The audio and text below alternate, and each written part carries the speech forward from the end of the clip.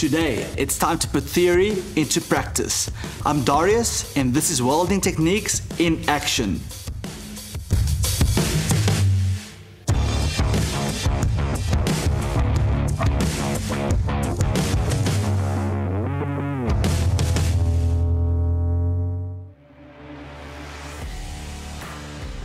So, are you ready to tackle MIG welding?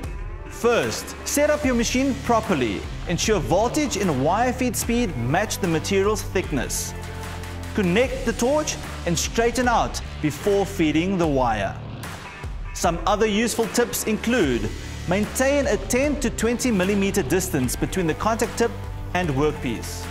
Hold the gun at a 10 to 15 degree angle for penetration control. For thin materials, use overlapping spot welds to prevent warping. It's also helpful to understand basic troubleshooting. If you encounter porosity, clean the material, check gas flow, and watch for drafts. If you struggle with splatter, reduce wire feed speed, adjust voltage settings, and check for the correct contact tip size. For burn through, the solution is to lower the voltage or wire feed speed, or consider trying stick welding. Now, TIG welding. To prepare the tungsten, grind it to a fine point for thin metal or blunt end for aluminium or thicker metals.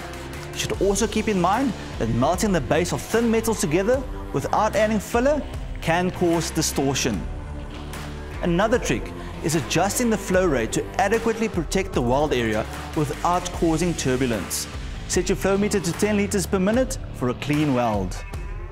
And what about TIG troubleshooting? If the tungsten touches the pool, it's contaminated. Stop, grind off, and start again.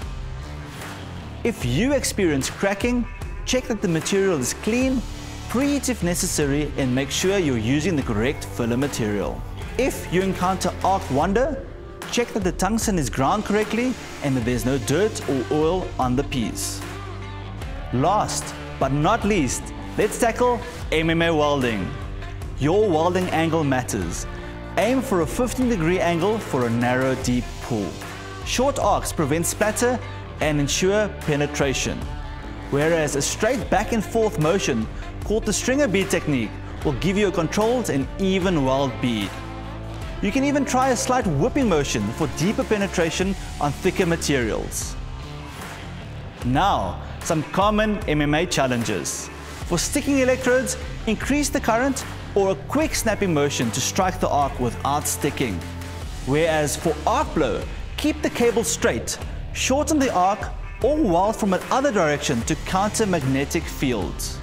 For slag incursions, maintain a proper arc length and angle, chipping away at the slag between the passes. Once you have the solution, the challenge doesn't seem as big anymore. Press play on the next video in this series for more about maintaining and storing your equipment.